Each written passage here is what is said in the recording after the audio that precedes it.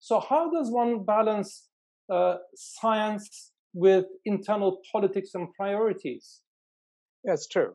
Well, we all know this whole the initial trigger for this is a health crisis, but very quickly this health crisis actually became a crisis involving the entire nation. So for the sake of simplicity, I will say this crisis has got three axes.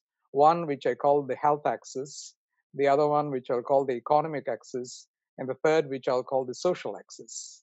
And governments have got the unenviable task of balancing this axis.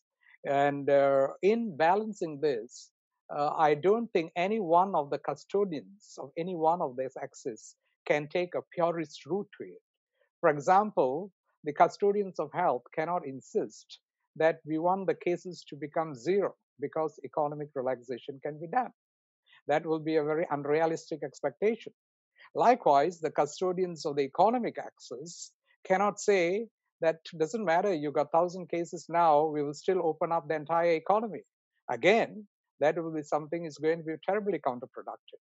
So, in the base of this, the need for us to balance is very, very important.